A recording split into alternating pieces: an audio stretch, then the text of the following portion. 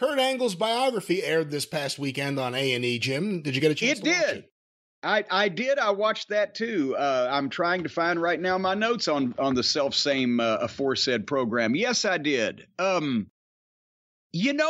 got to admit that of all the biographies that they've done, this one would probably appeal most to not only a fan of biographies and documentaries just on anything, but also more to a non-pro wrestling audience because of Kurt's story and all the weird, things that he's been involved. I mean, here's a guy who was an Olympic champion who was also involved peripherally in the DuPont and Dave Schultz Foxcatcher fiasco, was also a high-level pro wrestler, but then can tell the story about his drug addiction. But then there's the sad story of his father dying in a construction accident and his sister overdosing later on. I mean, this could have been 3 hours. Kurt's had a lot of fucking life. A lot of the other guys were like, after 10 minutes, can we get to where he starts wrestling? But I actually like the non-wrestling stuff more than the wrestling stuff. I thought it was just such a compelling story. It was well done. I kind of hated when they got to wrestling. I wanted to hear more about him with, David Schultz and all that. I loved it. Yeah. Or Dave Schultz. I guess we should. Or Dave Schultz. Well, for our different wrestling audiences, not Dr. D, David Schultz, the pro wrestler, but Dave Schultz, the amateur wrestling great, who was the star of the Foxcatcher wrestling team that was funded by John DuPont, who was the eccentric multimillionaire, one of the actual DuPonts, who suddenly decided to fund the amateur wrestlers and give them everything they needed and a place to live so they could train, and then ended up going fucking batshit crazy and shooting and killing his star wrestler for reasons that nobody's ever figured out, really. But I liked all the early stuff. It's the first time they've ever made me care about a Sylvester Turkey feud, so I'll give him credit for that. By the way, Bear, Sylvester was nicknamed Bear, and you can see why. He looks more like a bear than a Sylvester. But I rematched that 1992 NCAA final in OVW, I'll have you know. It wasn't as exciting as a work as it was as a shoot. But anyway, yeah, they had so much story to tell here in this, and they started with his Hall of Fame induction, but then, tease the dark times of addiction and then go back to his childhood growing up in Pittsburgh and, his father being an alcoholic, and then the horrible construction accident where he was actually brain dead and, their mom had to make the decision to pull the plug. I never even knew that story. I'm surprised with the way things have happened. Thank goodness Kurt got in during the days when they didn't have to fucking talk about, expose all that stuff, or they've been doing angles off that probably. But the thing that stood out to me, the pictures, especially Kurt with hair and when he was young, and he's always had that thick neck. But Kurt Angle, until about 6 months after he got into professional wrestling, could you tell was the biggest straight-laced, just nerd, a bland personality, a very, the typical, jock athlete. He's focused on that, but nondescript as a personality. He wasn't a public speaker. He wasn't an overboard personality on all those clips where they interviewed him as a college athlete or a high school athlete. And they explained he got into football to do something for his dad in his dad's name or memory, and then, excelled at that, and then got into wrestling in high school. He never watched pro wrestling, and his brothers didn't like it. But he became the Pennsylvania state champ and then won the junior nationals. And and I've said 1,000,000 times that people who were not fans of wrestling had a harder time getting it in their head, what it's supposed to be, what it's supposed to look like. What is the old saying? Kurt's the exception that proves the rule. Nobody else that I can think of that, and I mean, we just talked about this with Goldberg. He never watched wrestling, wasn't a fan of it. Well, he got over on, they analyzed that whole show. He got over on personality and push and aggression and look, but nobody confused him with ever becoming a good worker. And part of the reason is he wasn't taught. But with Kurt, he had no idea of what this was going in, and instantly was able to do the moves, which, like we said, you can train a chimpanzee. And I don't think they made this distinction as well as they could have on the program. He could do the moves because he was a great athlete, but he picked up what the fuck he was doing and why he was doing it. And suddenly the personality comes out. And I guess I'm jumping ahead. We'll go through a few more points in a second. I'll make this one and then I'll get back to it. But they didn't have any footage of him in Memphis for that 6 months he was with Randy down in Power Pro. And that's when I moved back to Louisville. And obviously I was going down on weekends and working with Randy, and I was managing Steve Bradley, who they had some footage of him and Kurt training at the warehouse. And poor Steve never got the chance that he really should have. He was like, I'll go off on side stories, but he was a great talent, potential talent. But Kurt was still just Mr., lollipop and babyface athlete and just plain bland. He was doing the moves, but he didn't at first understand anything about the personality. And they mentioned that he thought he was going to get cheered when he made his debut in the WWE after he'd been doing the I'm an Olympic hero, I'm an American hero, promos. He'd been cheered in Memphis because he was booked as a babyface originally because he's from scratch and he's an Olympic gold medalist. So how are you going to make this guy's never done a promo a heel when, he's got those credentials? But as he got to the main roster and started seeing, I guess, more of the big groups of fans and how they were reacting to the other guys, he got with it quicker than anybody I've ever seen. And yeah, they had him doing some silly things at the start, but once he got to where he could do his own shit and he had that cachet and he could take care of himself, he was always on top and he was always figured in. And, it just I wasn't surprised working with him when he'd been in the business 6 weeks and then seeing him a year and a half later. I wasn't surprised that he got the moves and the athleticism down, but the personality just almost overnight, just boom, he got it. You tell the difference.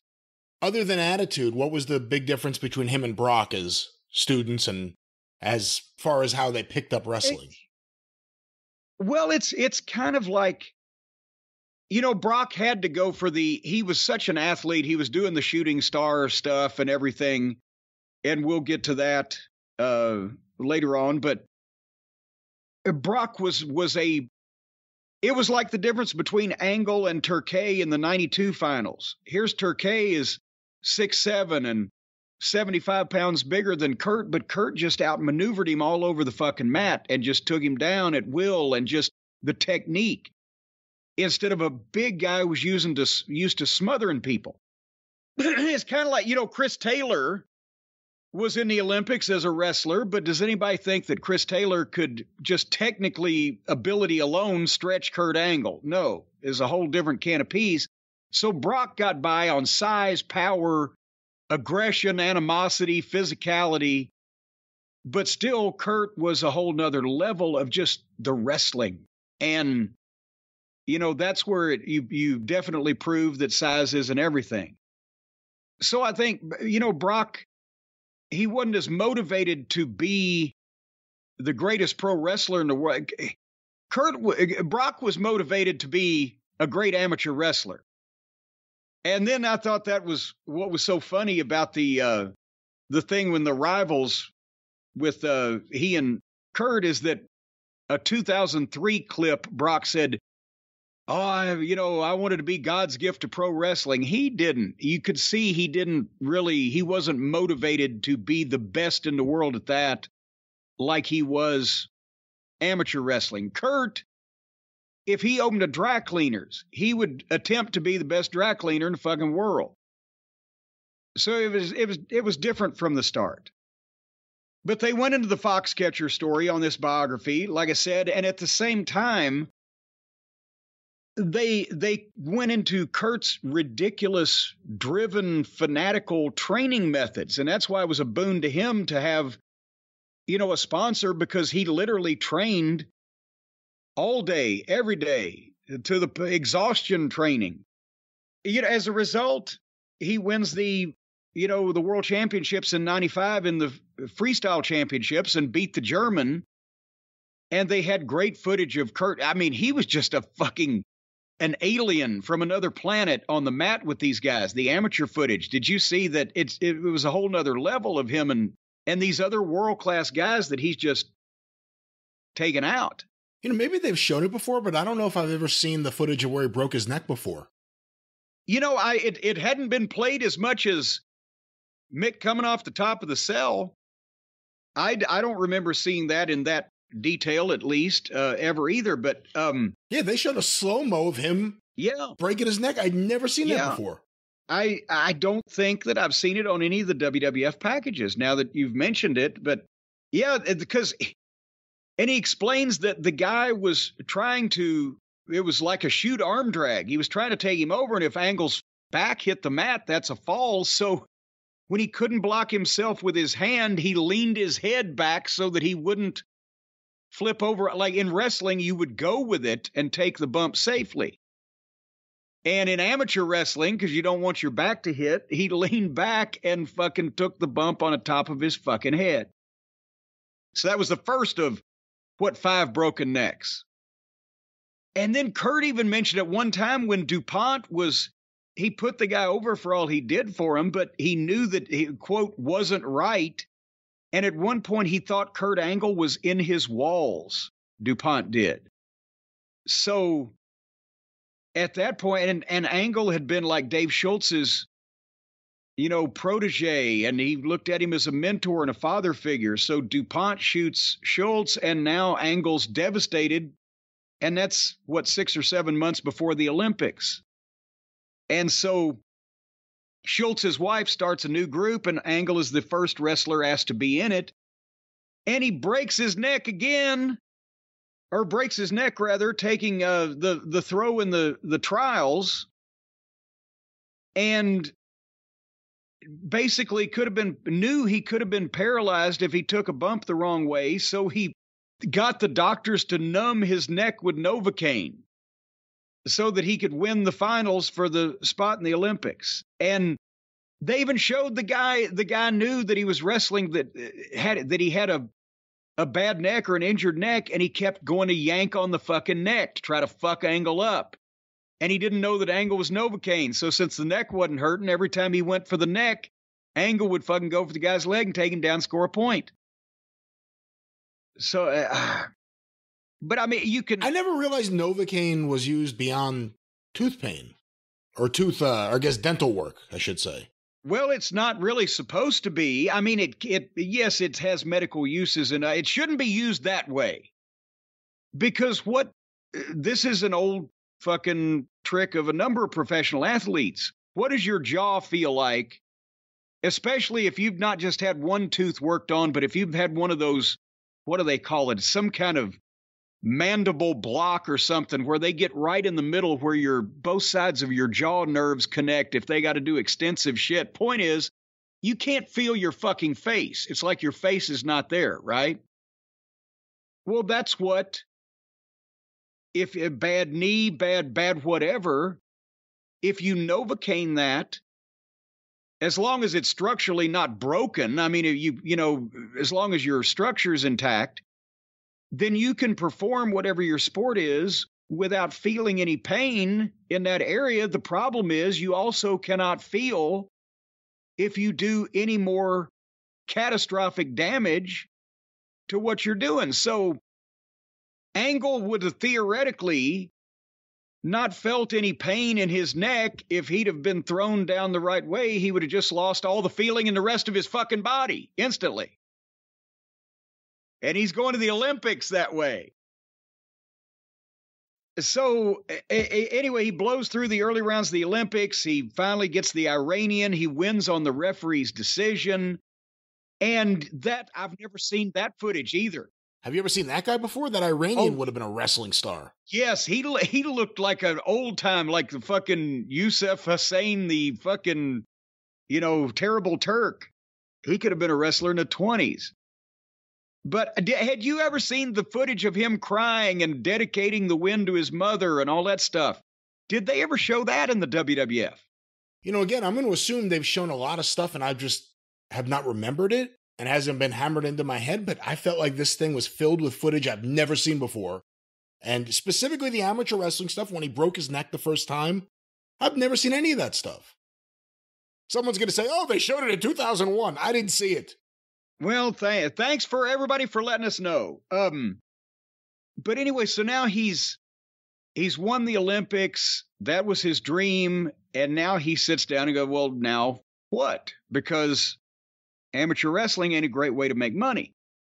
And this story has been told numerous times. And I was there when they had the talks.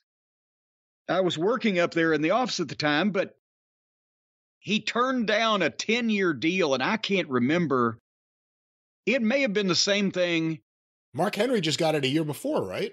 Well, I was about to say it may have been the same thing that they offered Mark or gave Mark 10 years at then $250,000 a year to start.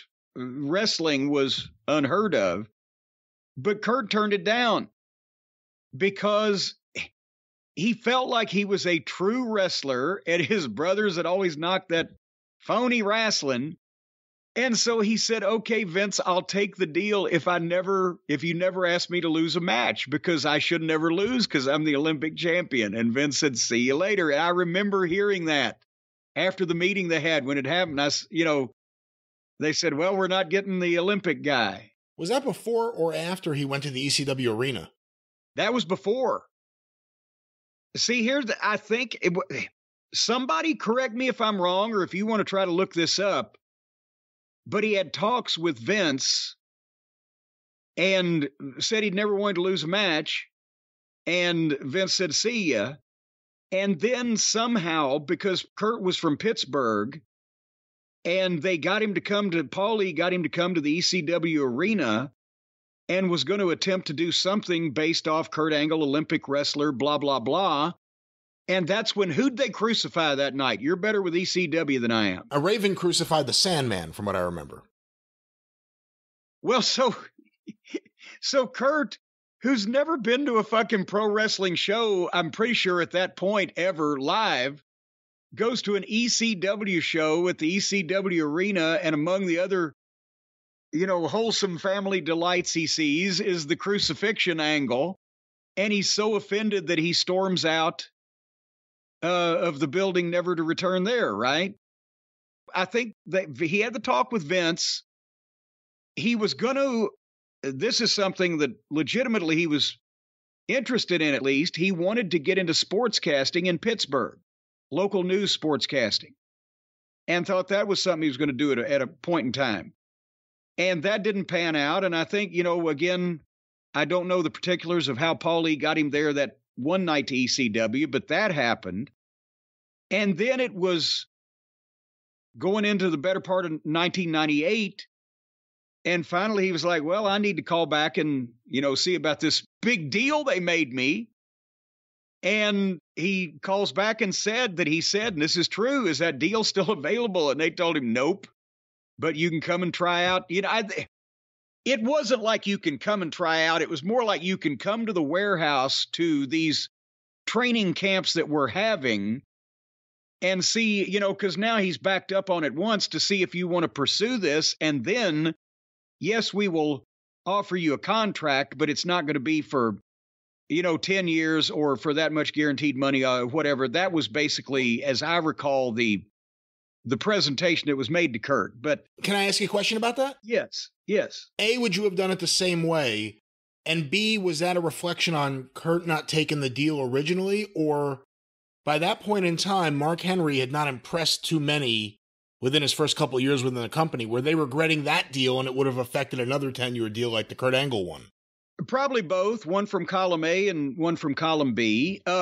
Mark's not panning out over the first couple of years didn't, I'm sure, endear them to the idea of signing any more Olympic athletes to 10-year contracts.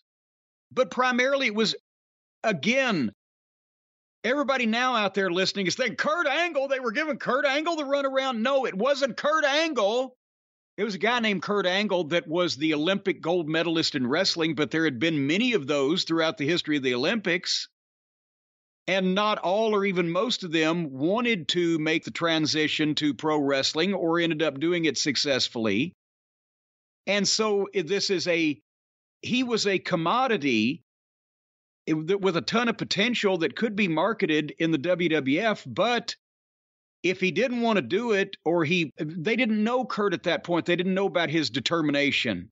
They didn't know about his ridiculous obsession with being the best at everything. So what I'm saying is when their first meeting with a guy is, yes, I just won the Olympic gold medal, so I've never even seen your shows, but I'll take your $2 or $3 million over the next 10 years, as long as you never ask me to lose. So that's the interaction they've had with Kurt Angle. So, and they figured and I remember, I think Jim Ross, hopefully he won't mind me stooging, but JR had said at one point, well, in JR's inimitable style, that boy will call back when he figures out that it's not going to be all smooth sailing, as an amateur trying to make money, or as a. The other thing is, who was he around his whole athletic life as a wrestler? Amateur wrestlers didn't think highly of professional wrestling. I remember even like in the 80s, Jeff Blatnick used to challenge Hulk Hogan. Not like I'm going to kill you. Like, no, if this guy thinks he's tough, he should wrestle me. I'm an Olympic wrestler. Wrestle me. So there was always, especially with the popularity in the 80s on a mainstream level, there were always a lot of resentments from actual wrestlers towards wrestling. And that's the thing is, and you can see both sides. You can see the legitimate amateurs going, well, those guys, some of them, yes, don't know how to wrestle. Some of them do and might even be better than you. But the professionals were making a ton of money, getting all the women, making, all the national TV shows, and the amateur wrestlers are, bleh.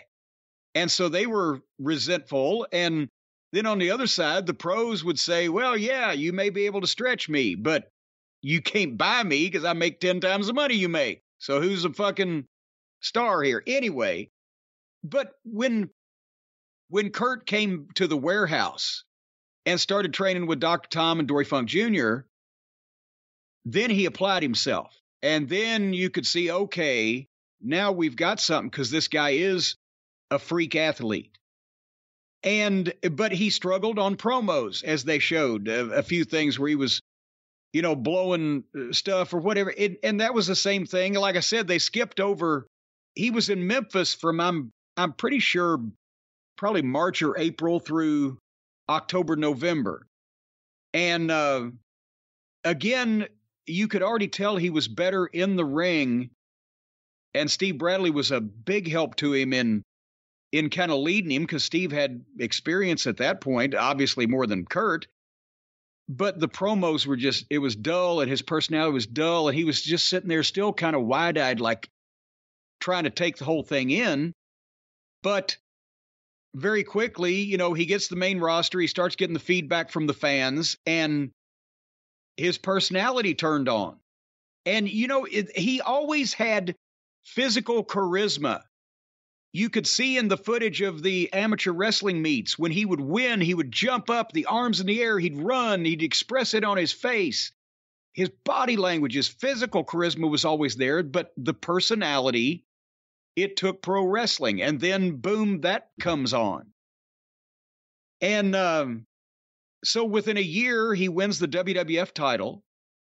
And he was a prodigy at that point. And when you see the early to mid 2000s action highlights, holy shit, again, it's not only the modern talent, it's the modern presentation. I know I'm not blaming all the boys, but God damn, this is a whole different fucking thing.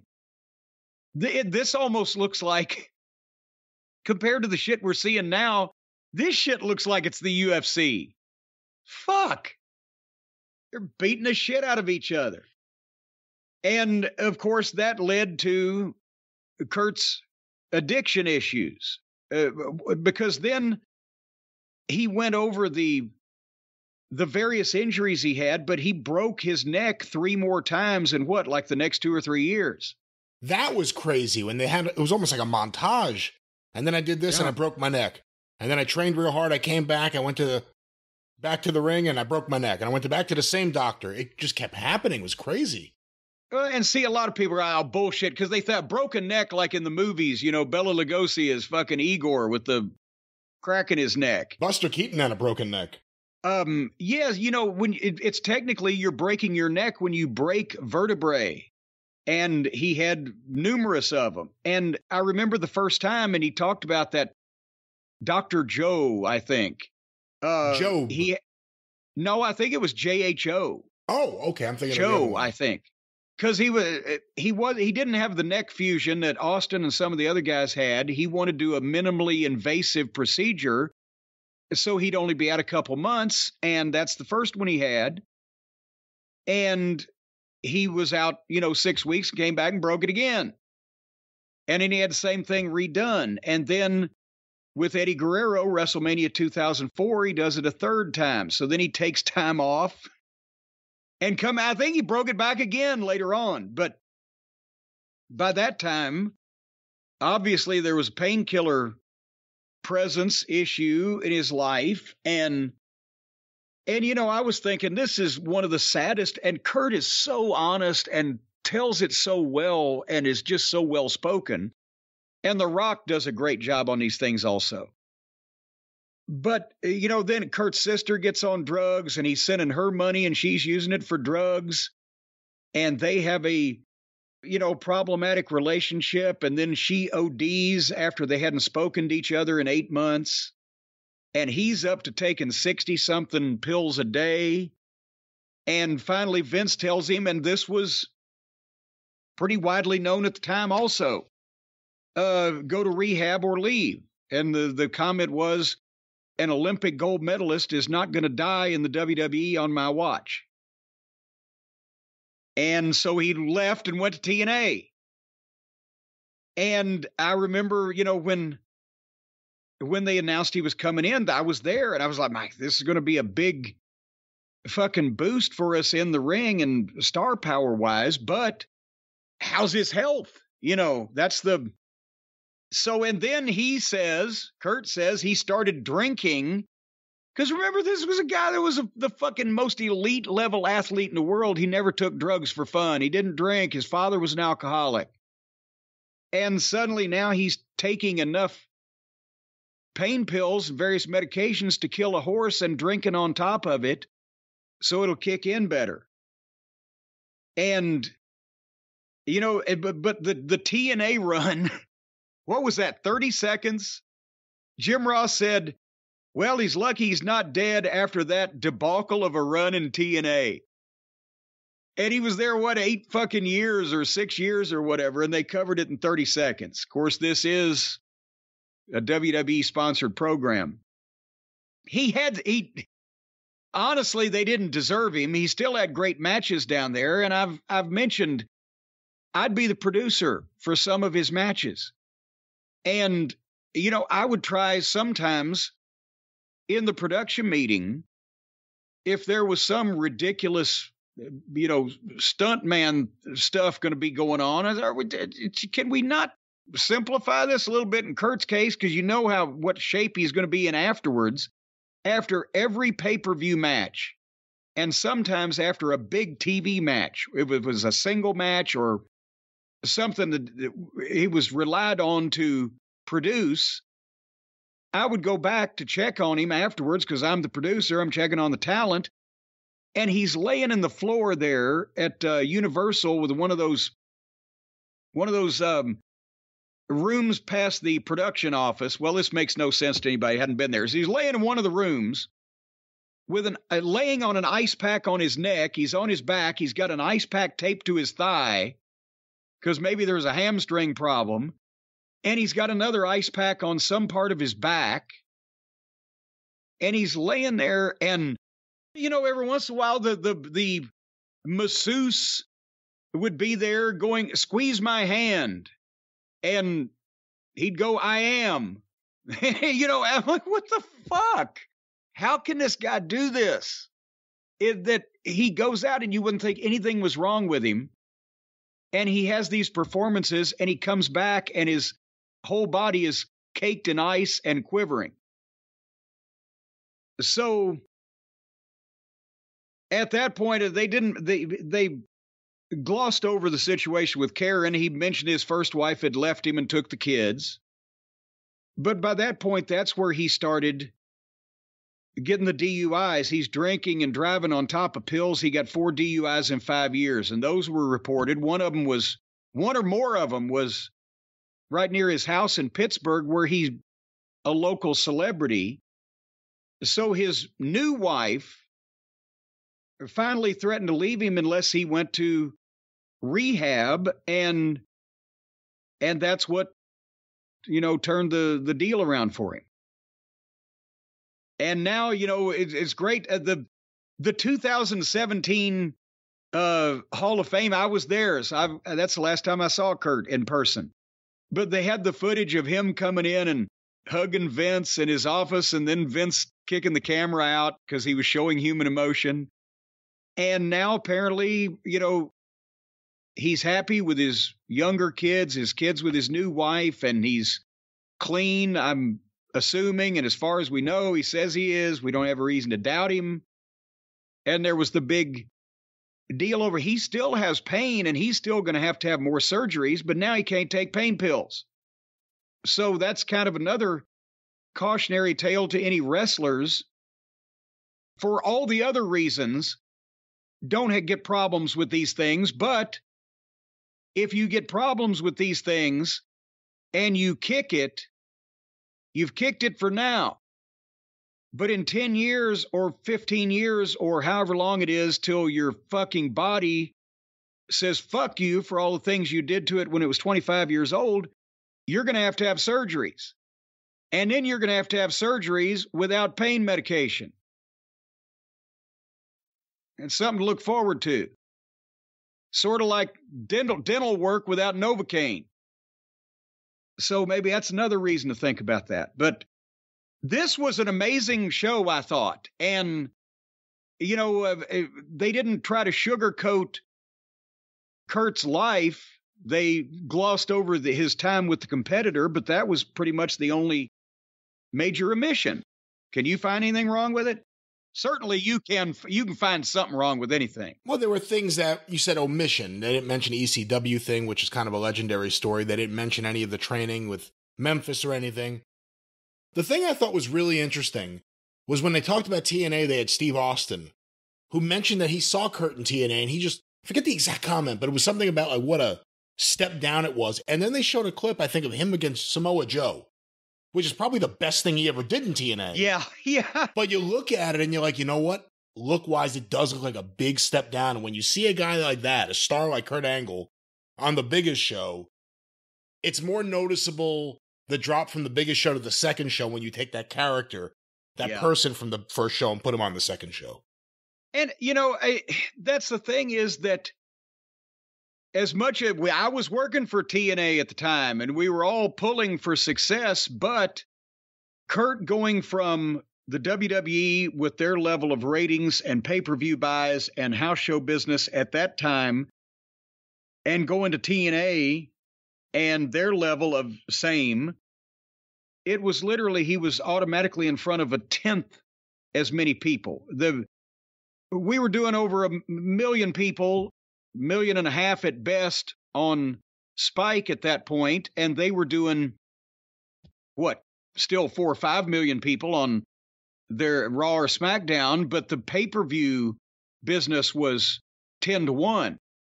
And I think Kurt and Joe, I heard, did 50,000 buys for the first match, which was the biggest pay-per-view that TNA ever did because, well, we won't go off on a tangent, but Shitstain's booking style specifically hindered pay-per-view buys because it was all about crash TV and what's going to go on the television program and no match building or, big show peaking. So, but the pay-per-views, it was 10-1 difference. So that's why a lot of times, even when, and that's again why I try to explain to the fans of any promotion, get a fucking grip on reality, because guys would leave the WWF in 2006, 7, 8, go to work for TNA, who was doing ratings of 1 million or 1.5 million people on Spike. And people would see him in the airport and go, why aren't you still wrestling? Yeah, for the people who like that kind of thing, that's the kind of thing those people like. But whether it's TNA, AEW, whatever.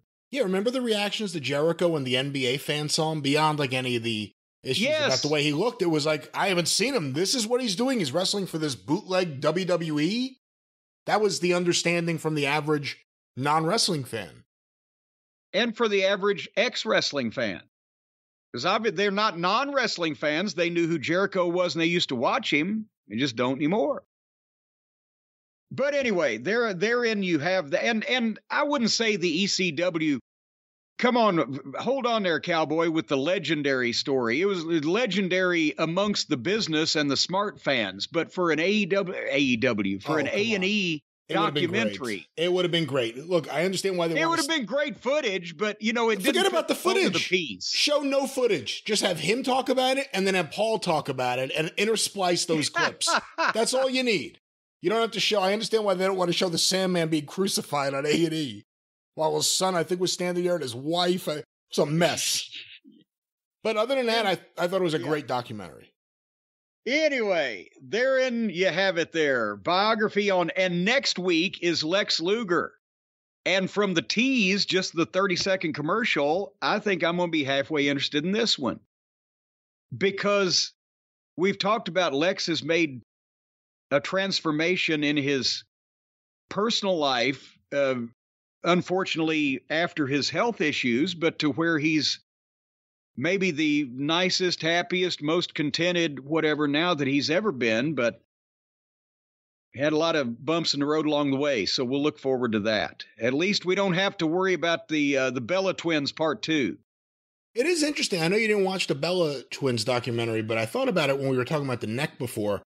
Nikki Bella had a finishing move called the rack attack, which was a torture rack where she would drop to her knees and the person would fall off behind her. And they had a montage of that in the Bella documentary. She said, what I didn't know was every time I did that, I was breaking my neck. And that's why she broke her neck, was that move that she did night after night. Well, because all that weight coming down on your neck. But besides, if rack attack, seems like she should have grabbed somebody and smothered them with her bosoms. I think that's what they did with the pun of the name, was a hypothetical smothering of the bosoms with the name. You would just grab the guy or the girl by the back of their hair, bring them close to you, and smother them inside your bosoms. I don't know if that would happen, but Jim, you know what that means. Are we closed? We have a new sponsor here this week. Oh, a new sponsor. A very new sponsor, and we're happy to have them on board, and we know they're happy to be here, but we want to let the listeners know all about our friends with Prize Picks.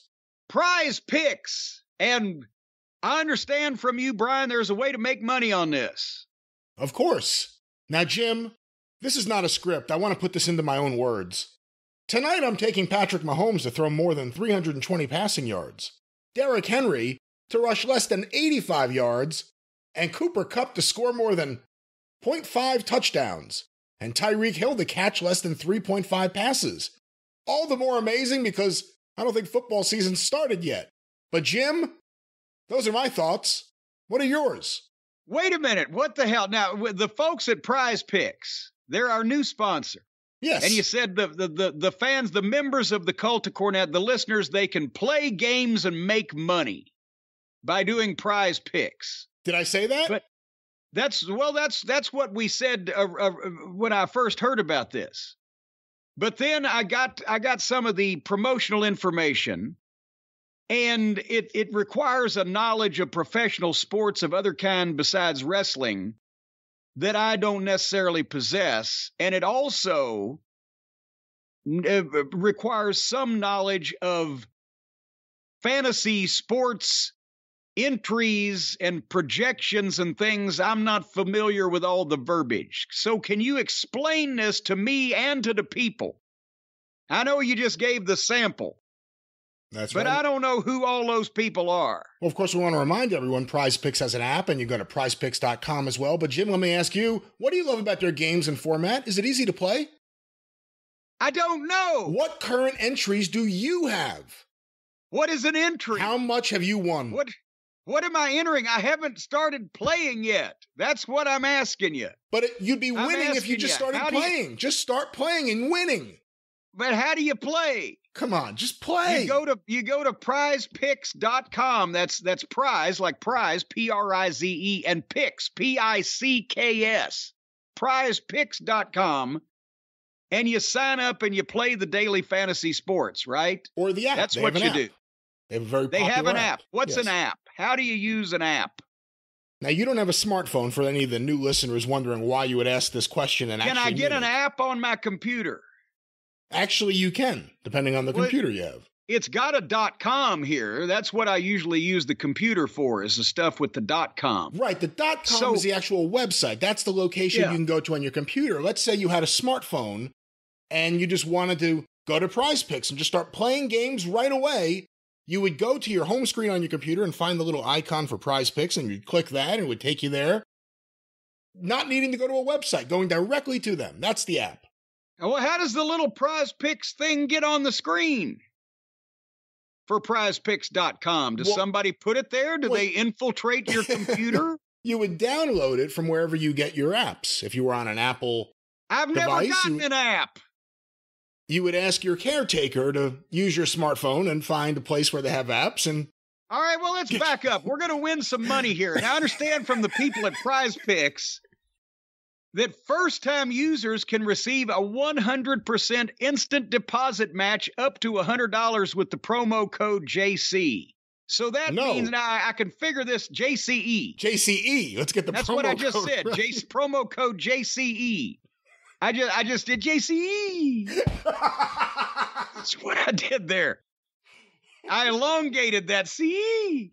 But now, so I understand that if you deposit $100, then they give you another $100. If you deposit $50, they give you another $50. They're giving you all this money.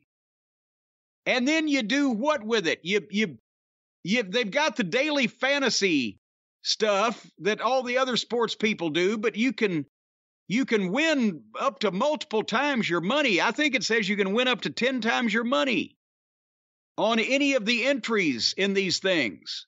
Well, of course, Jim, it's very easy to understand. You could pick 2 to 5 players, and if they will go score more or less than their Prize Picks projection, you can win up to 10 times your money on any entry. And there's no competing against other people. It's just you versus the projections. That's easy. It's easy. I understand they offer projections on any sport: NFL, NBA, MLB, NHL, PGA, college football, men's college football, basketball, women's college do they have women's college football, women's college basketball, soccer, WNBA, esports, NASCAR, tennis, MMA, boxing, disc golf, Euro basketball, cricket.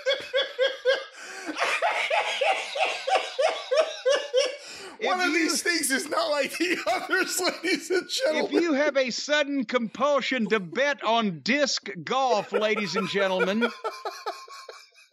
No, wait a minute. You're not. These are not bets. They're entries. They're entries, and of course, entries can be made in 60 seconds or less. I wouldn't really even need 60 seconds to make this entry. And you can make safe and fast withdrawals. From where, of what, we're not sure, but this is currently operational in over 30 states and Canada. So apparently they're following the marijuana legalization. But right now, what you need to do after we've explained this so clearly and concisely, if you have any questions, you need to download that Prize Picks app, wherever the apps come from, or go to prizepicks.com and you can sign up and play the daily fantasy sports. And first-time users, 100% instant deposit match up to $100 with the promo code JCE, not JCE. And if you deposit $100, Prize Picks gives you $100. If you deposit $50, they'll give you $50. We got to figure out some way to work this system where you deposit $50, they give you $100, but I'm not sure right now. They're a new sponsor, folks. It'll take us a couple of weeks to figure out how to screw them. But don't forget to enter the promo code JCE at your sign up for an instant deposit match of up to $100, and then go crazy on the sports. You'll make some money. You can win up to 10 times your money on any entry. But some plates do go down in value, so we're not guaranteeing anything.